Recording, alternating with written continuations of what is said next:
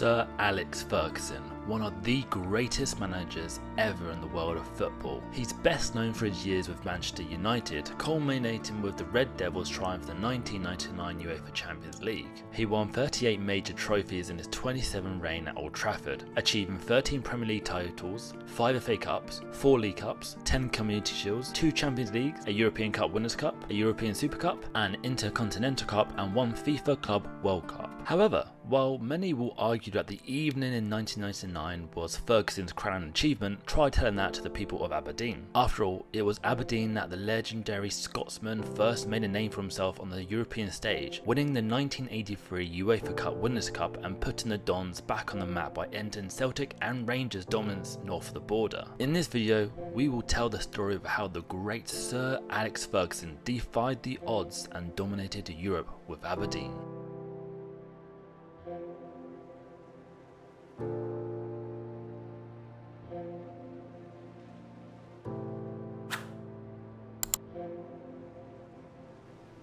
In June 1978, the Aberdeen board made an unlikely appointment, Alex Ferguson. He took over from Billy McNeill, who had left to manage Celtic after only 1 season with Aberdeen. Despite being a major Scottish club, Aberdeen had only clinched the league title once in their history, back in 1955 under Dave Halliday. Ferguson was a young manager at the time, only 4 years into his managerial career. He was barely older than some of the players, which made it difficult for him to gain the respect of the older squad members, particularly striker Joe Harper. However, the squad Ferguson inherited had been performing well, having not lost a league match since the previous December and finishing second in the league in the previous season. Set against this benchmark, Ferguson's first season at Aberdeen was not as successful as he might have hoped. The club reached the semi-final of the Scottish Cup and the final of the Scottish League Cup, losing 2-1 to Rangers and ended up finishing 4th in the league. Ferguson later admitted his mind was not fully focused on the task at hand, rather he was preoccupied with his father's lung cancer battle and ongoing legal disputes over his departure from St Mirren. Despite these early challenges, Ferguson was undeterred. He began to mould the squad into his liking, instilling his discipline and hard-working ethos into the club. He reshaped his team, letting go of players he felt wouldn't contribute to his vision while actively scouting and recruiting talents that he believed would be pivotal in achieving his objectives. The signings of Gordon Strachan, Willie Miller and Alex McLeish not only strengthened the team but also brought an exciting brand of football.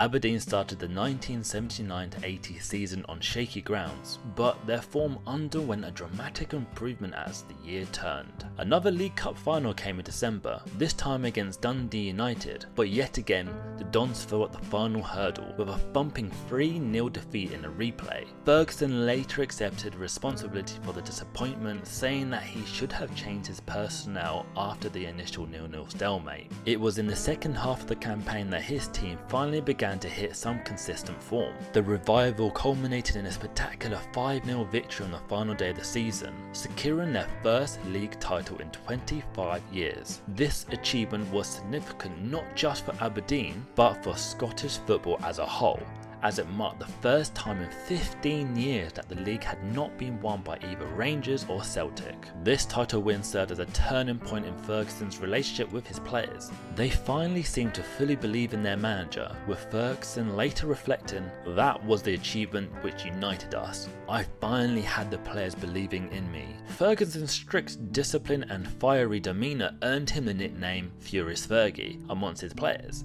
His tough love approach included fining striker John Hewitt for overtaking him on a public road and kicking a tea urn at the players at half-time after a poor first half. However, this strict demeanour was part of his strategy to create a hardened, motivated team capable of challenging the status quo of Scottish football. Ferguson further enhanced the fighting spirit within the club by creating a siege mentality. He accused the Scottish media of being biased towards the Glasgow clubs, using this to fuel the team's determination and unite them against a common enemy. This mentality paid dividends, with Aberdeen continuing their success with a Scottish Cup win in 1982, resulting in them qualifying for Europe in 1982-83 season. Despite this success, Ferguson was far from satisfied.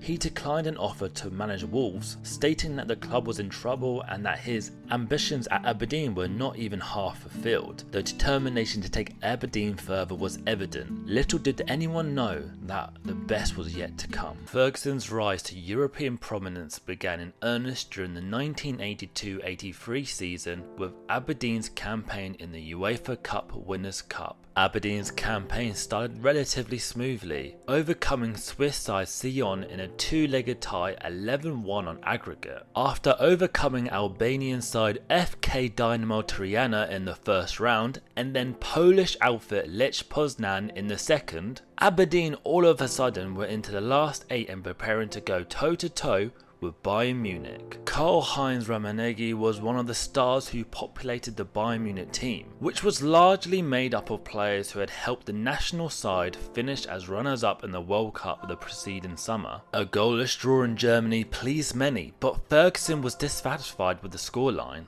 He later said of that match, "When we drew 0-0 over there, I was the only one who was unhappy because I thought we needed an away goal and should have got one." In the second leg, having gone 2-1 down in the 61st minute, 2 quick-fire goals left the visitors firmly defeated.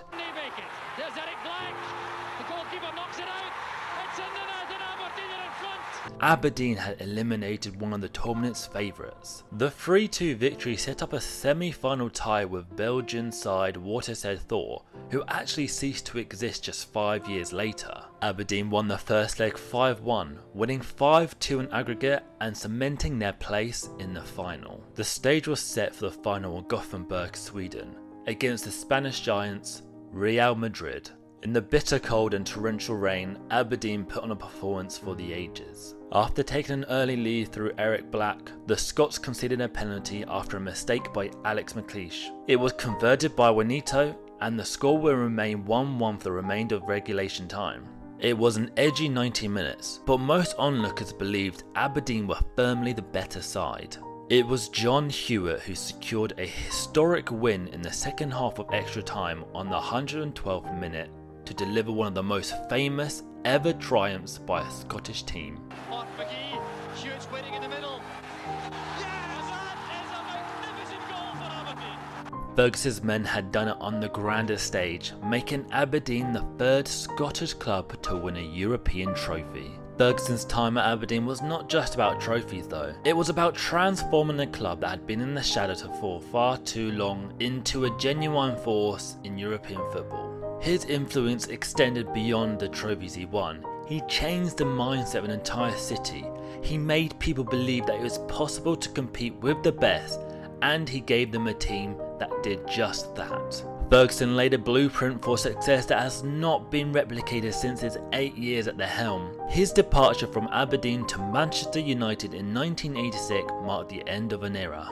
Ferguson was the leading candidate for the Old Trafford job after Ron Atkinson failed to restore Manchester United's glory years. He remarked after accepting the job at the English club that he couldn't possibly have turned it down. It has now been decades since Aberdeen won a league championship. The title in 1985 also marked the last time it did not go to one of the Glasgow teams. Ferguson's tenure at Aberdeen, marked by domestic dominance and European glory, is a testament to his ability to take on the biggest of challenges and emerge victorious. Thank you so much for watching, and if you enjoyed this video, please don't forget to give it a thumbs up and subscribe to our channel. We'll see you next time.